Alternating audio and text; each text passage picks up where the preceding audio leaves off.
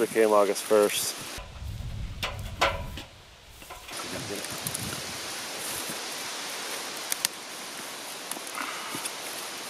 We're gonna get it.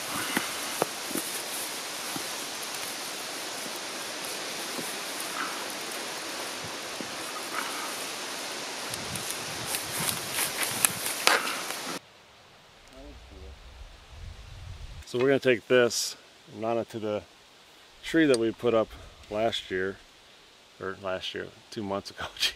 We usually only come once a year, so I'm used to saying last year. Anyway, but this is not old, this is brand new boat crank for, you know, pulling your boat up on your trailer. But we're going to put the cable around here, put this on the tree, and then we're going to run it up, attach it to the barrel, crank the barrel up, and we got a bolt right here. Right there, that bolt right there will make it so that if a bear steps on it or anything like that, maybe not. Yeah, that's what we got to mount it like this. We got to mount it upside down. So that way, if a bear comes in here and hits this, it won't loosen this up. Still not good though. We'll cross that bridge. We got so much stuff to figure out.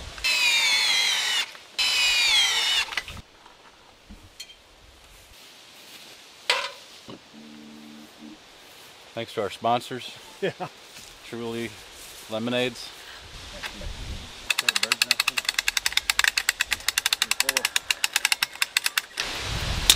Ooh, great ride. Did it really? Exactly what you wanted. Yeah. On the chains, do you have something to connect to it and we just make the loop? Or do we need to connect around the loop? No. Chain. No, so I got, that's kind of, I got these D-rings. So you have that. So I can just make a, So yeah. I can just make a loop. And really, this one's, I mean, this thing's rated for 880 pounds. I just didn't know what the connection, how we're going to get it, so I can take it. I'm not worried about the weight of the barrel. I just want the barrel plus the bigger.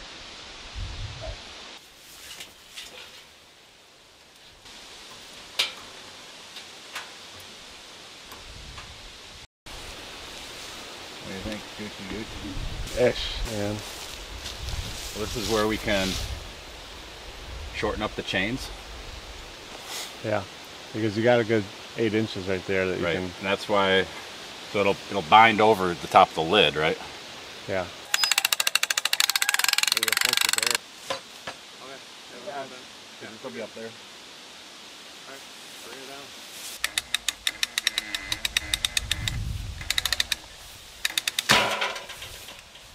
How was that?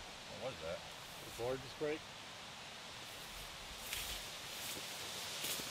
Crack? Does it look like it's bending? Definitely bending. Is it?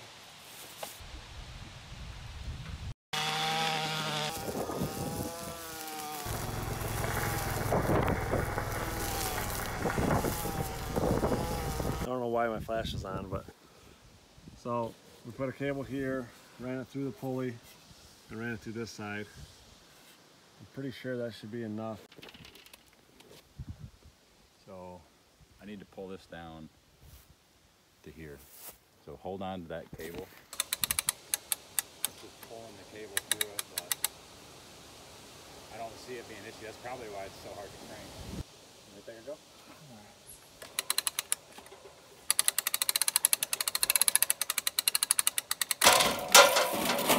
What was that? I was literally staring at it. You didn't see anything? Look at the winch. Look at the winch. That's what that was. Oh. Preschool, sorry. This is kind of preschool.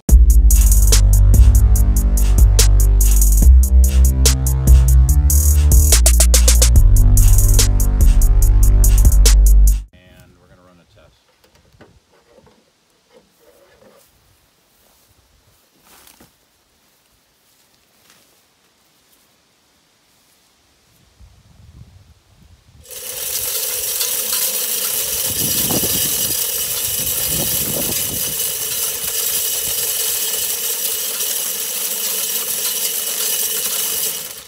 So Ryan can never fucking stop cussing.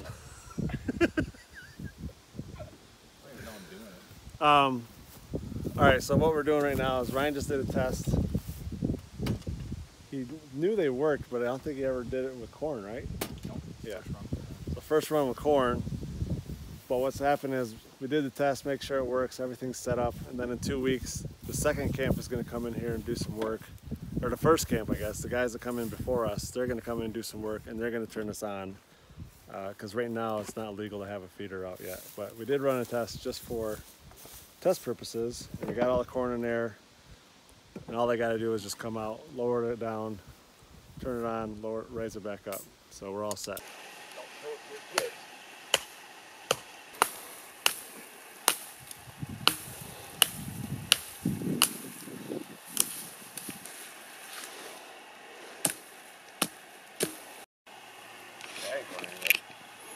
So we made this platform for a HME solar panel that my brother said I wouldn't be able to hook up to his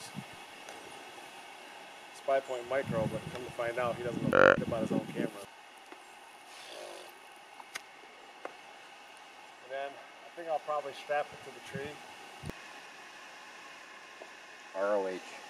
Yeah, that's a losing battle. Oh yeah. Especially this far out in the middle of nowhere.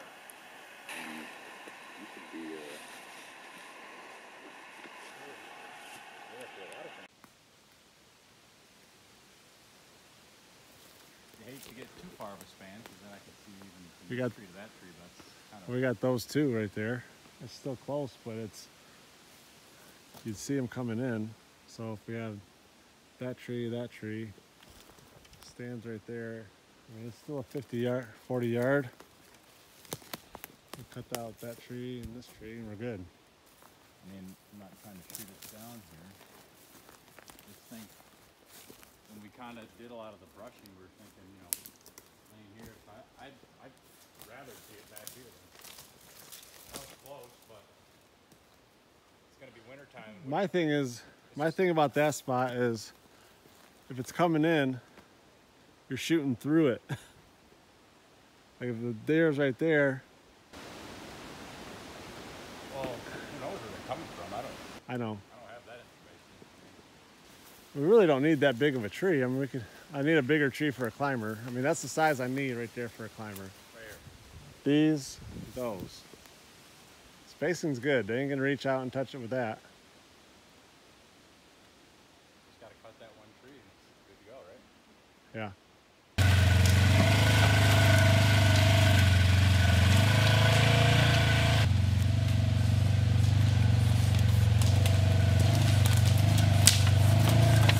Put on the cable. Yeah. When he ran it up this side of the tree after he had it attached, he had to bring it down once or twice because he had to get those clamps centered right. Okay. You know what I mean? Yeah. The end. All right, so we're going up this tree and this tree. Mm-hmm. Or do we go up this tree and this tree? Why? I'm just worried I'm not going to get up very far with the climber on this tree. Why?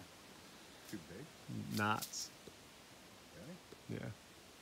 You're only going past that first little bulb. Okay. You ain't going past that one. All right. Yeah, I'd say you'll be, if you can get up to that bigger bulb, Okay. just below that. All right. So I grabbed the climber instead of bringing the ladder because it would have been a pain in the ass. And there's plenty of trees in here I can just put my climber on. So that's how we're getting the cable up the tree, folks.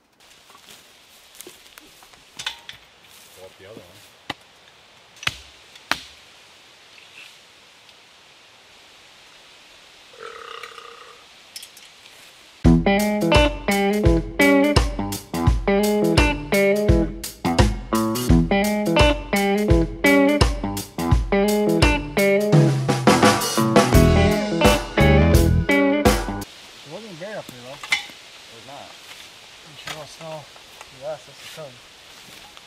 Alright, so before you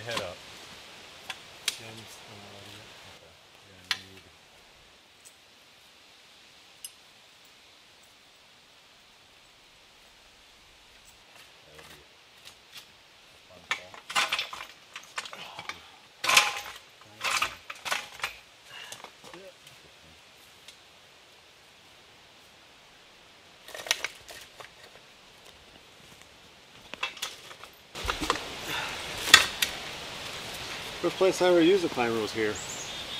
I used that old one in the barn. Or the old cabin. There's one in there.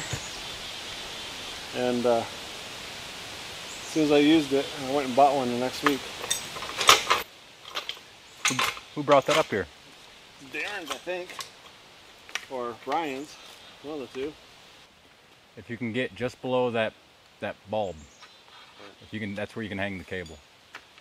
Which, if you go up probably one more step, you'll have it. Teamwork makes the dream work, man. It's the little things that count, Josh. Like giving your wife the window seat on the airplane. Never do that. No way. Not a chance. My favorite. That's it, right? Time to come down. Yeah. Oh, that'll hold. Coming down is the worst. Always is. But I hate the worst. This is a super YouTube special. Yeah. Actually, I always do an intro saying that if you really want to know how to do this, go to this guy. You did? I mean, I guess it's good to give him credit because that's where we got the whole idea from.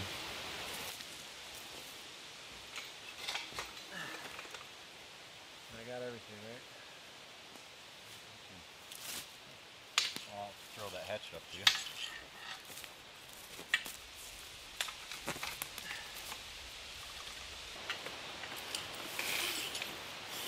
Oh, Lord mercy. You're going to be able to raise it up tall enough? Well, hold it back up again. How far do you think I got to go? 2 feet? Foot and a half?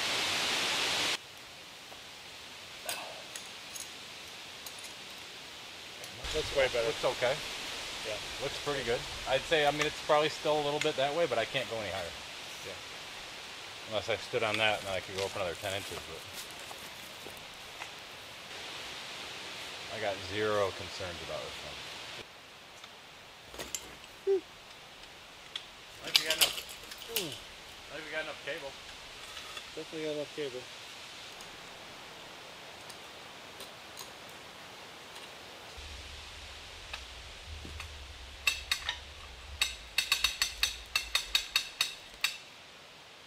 That'll work just right here.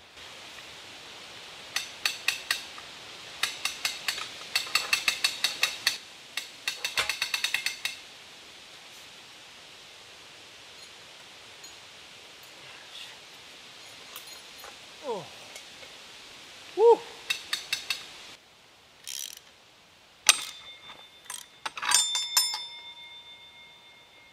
Have to go shorter.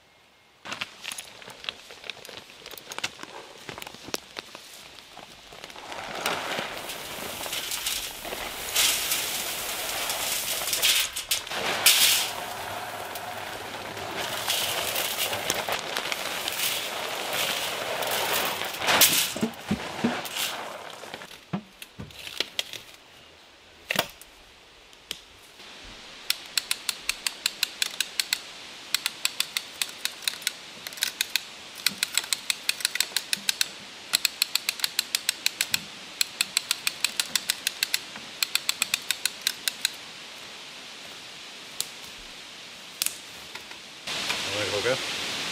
Yeah, it's just pulling the trees together. We're going to have to get it all the way up there. Because it just lowered a foot and a half. Right, so I'm thinking maybe now we got to do the chain thing again. Yeah. What do you think? I mean, because it's going to go up probably only, what, 6.5 feet from there, isn't it? Yeah. It's not going to be far enough off the ground. I don't know, you get it 7 feet off the ground. It's true, I mean. I would stand on the other side of the tree. Good idea. Too low, raise it. It's too low, right? Way too low. I mean, it's a foot too low. So this is the stand we call the Wolf. We call it that because me and my brother were hunting here probably like 6 years ago now. But we were hunting pretty close to here. We were both in climbers, and a wolf came out around 8 o'clock in the morning, and we'd never seen a wolf up here before, so we've always called this area the Wolf because we saw a wolf here. We've been wanting to put a stand over here for a while, or I have. Yeah, then Ryan wanted to put a stand over here too. Eric and I both wanted to do it. We did. I've came over here and hunted with climbers a couple times, and I never saw anything, but we never really had anything to draw the deer to the area. So now we're gonna have this here, but there's a natural funnel over here. There's a big creek bottom that it runs through, and then this leads to the cedar swamp, and it's really thick in here, so it's a safer area. There's probably a lot of bedding in here. There's definitely bedding in the area, and this is where when Adam shot his deer 2 years ago, it ran through this area and then died probably about 150 yards from here, even though we tracked it like a mile.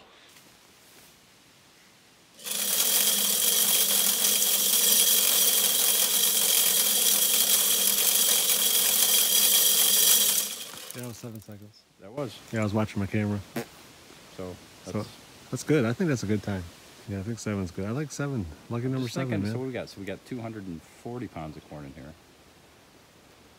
I'm curious, like I guess obviously we can't calculate, but how much weight in corn do you think just came out? Half a pound? Yeah, I don't know.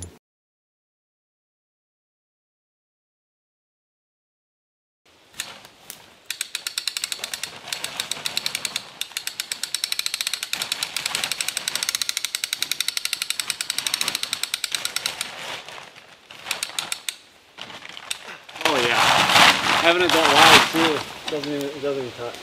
Not even close to touching. This cable right here, the up cable. Yeah. Because it's the span, that's why. That's what I'm saying, having it this wide. No, this is right. Both of them hand cranks. What was that? Both those hand cranks. Yeah. I guess we need to bring it down. I got your shirt in this. Flip it upside down. So this lady,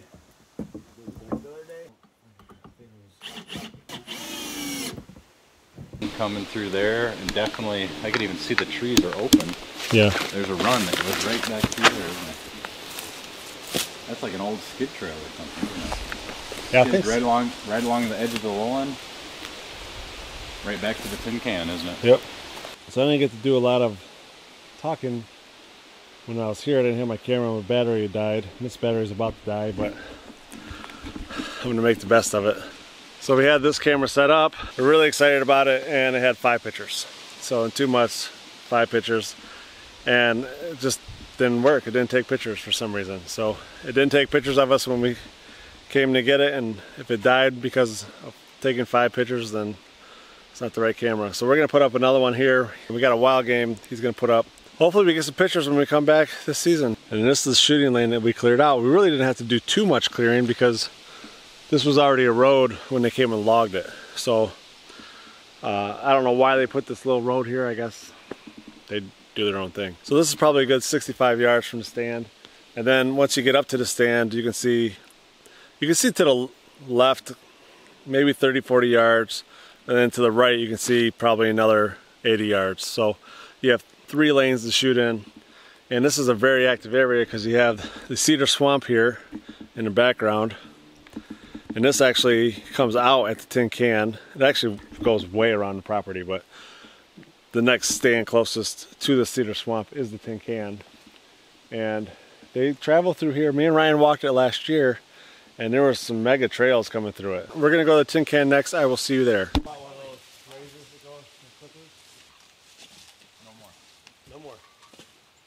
Unless I had a really stressful day. Still way better than it was. This is where that'll work for now.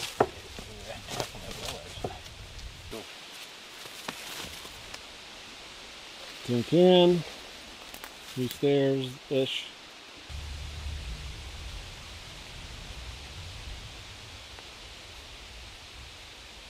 So right here is the cedar swamp. This goes to the last place I was just at. And then it goes around here. This is the old logging road right here. And it goes all the way around the end. So, but now that we got this all cleared up. Thanks to our sponsors. We haven't seen any bucks on this camera, but there's a lot of doe activity, and come hunting season, they just want to go where the does are. So having does around in this area is a good thing. I mean, we'd like to see more bucks, but at the same time, we don't hunt here for 2.5 more months. The deer here aren't like the deer in southern Michigan where you can pattern them and stuff like that. You might see one deer at a time. One deer, one day for the whole time you're here.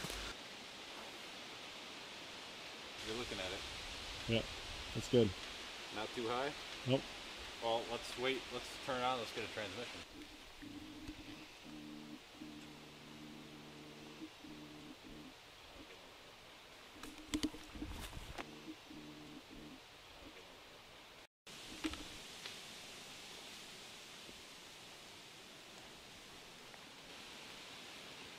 Again, Josh, this is what we call the original power tool. That's right. Look at all that power. Actually, that one looks okay. This one though, yeah, that one's fine. But we gotta get rid of this one.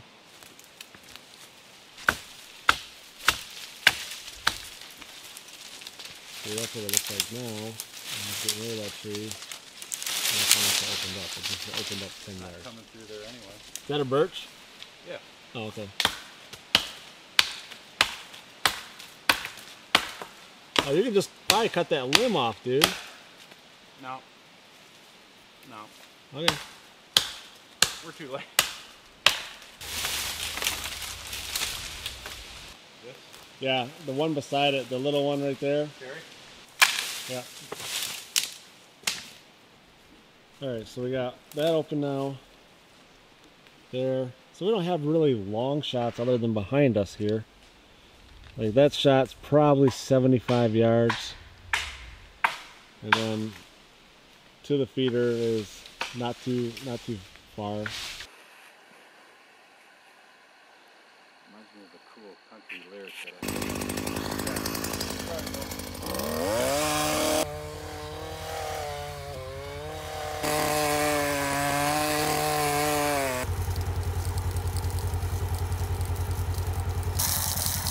That's so much.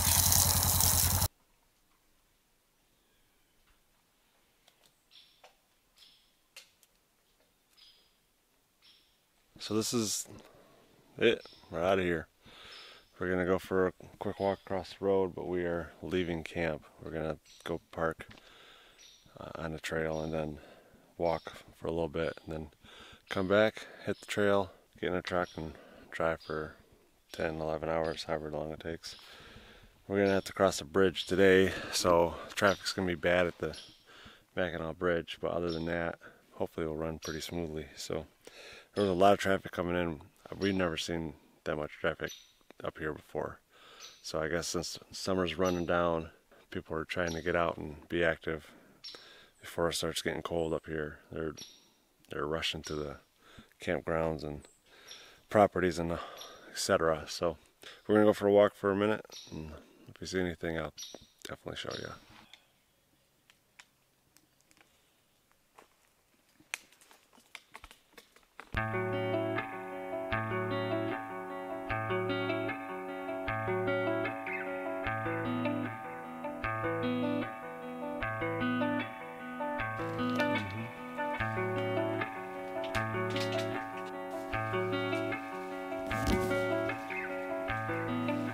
So that's it. That's our trip. I didn't do a whole lot of scouting. It was really overgrown compared to the last time I was there and compared to what it looks like on Google Maps. But thanks for watching. Comment down below. Hit that like button. Subscribe. I gotta go.